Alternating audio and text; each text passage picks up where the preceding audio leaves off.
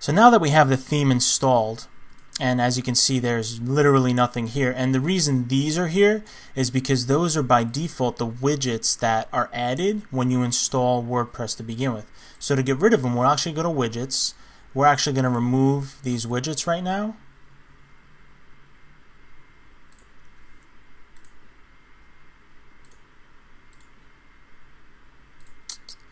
Like I said, all WordPress installs come with these activated by default, so you just need to remove them. Let's refresh here, and as you can see, they are gone.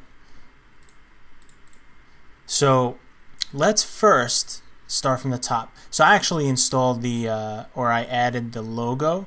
It is a little bit big, so the thing we need to do actually is we need to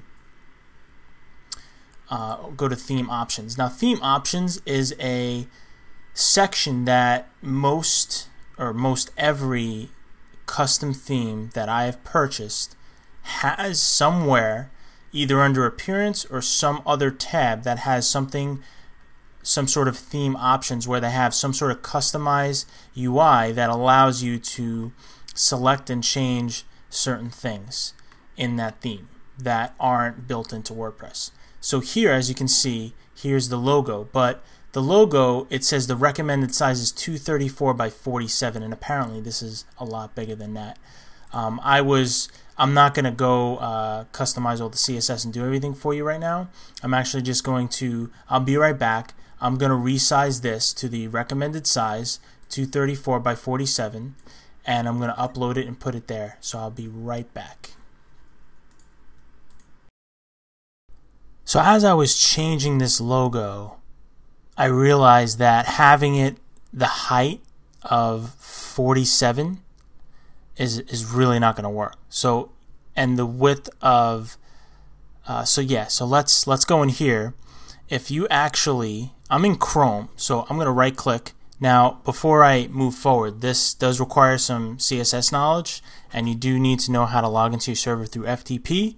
So if that's not something that you are familiar with or know how to do, I suggest you probably just skip over this next few minutes. So I'm going to right click here, go to inspect element in Google Chrome, and it allows me to highlight, I need to go down to the image, right? So here's the image, and then I'm going to add some CSS properties here. So I'm going to put height 47, right? Look how tiny that is. Now I'm not comfortable with that. I want that a lot larger. So I figured out, so the width, I want 155 pixel, right? But then it's pushed down a little bit. So I'm actually going to add a little margin here and do like -10 pixels. And I'm just going to keep bumping that up until I like where it is. So I kind of like where it is, like right there, right? So I'm going to copy this CSS, because what you put here, if I just refresh, right, it's just going to go back to normal. So what I need to do is I actually logged into the server, right? I went to Carmelo, WP Content, Themes, Soundstage, which is the theme, down to style.css. And when I opened up style.css, I literally, I looked for that logo, which is right here, and I needed to target the image inside of that. And what I need to do is just paste that CSS in and save it. So now if we come back to the theme, there's my logo, and there's the size. So that's actually an acceptable size without having to change anything more than just the sizing of the logo. So that's just a little tip. Now the next step would be to set up the menu. Now let me go to this site, his old site here, and we want to just kind of see what the home page is like. So this is actually his home page. He has an about. So the about is his home page. The Carmelo project, that's another. This is about the musician Carmelo. This is about the Carmelo project. This is his CD, I believe. This is his individual song, and this is his blog.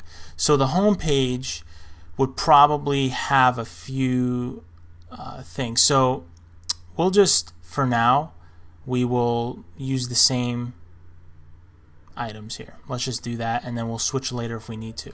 So I'm actually going to make a new I'm going to go here to Appearance, Menus.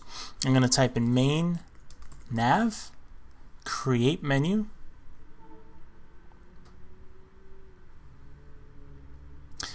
And I'm going to select Primary Navigation. I'm going to save that. But the thing is, we have no pages right now. So we actually need to create these pages. So I'm going to go over here, Pages, Add New. We're going to create an About page. Publish that. We are going to create Add New.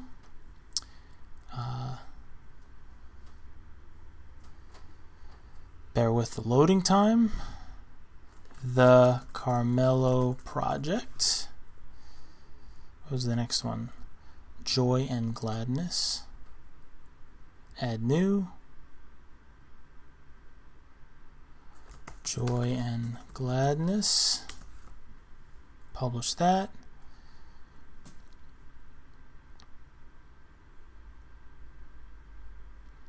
Listen and Blog.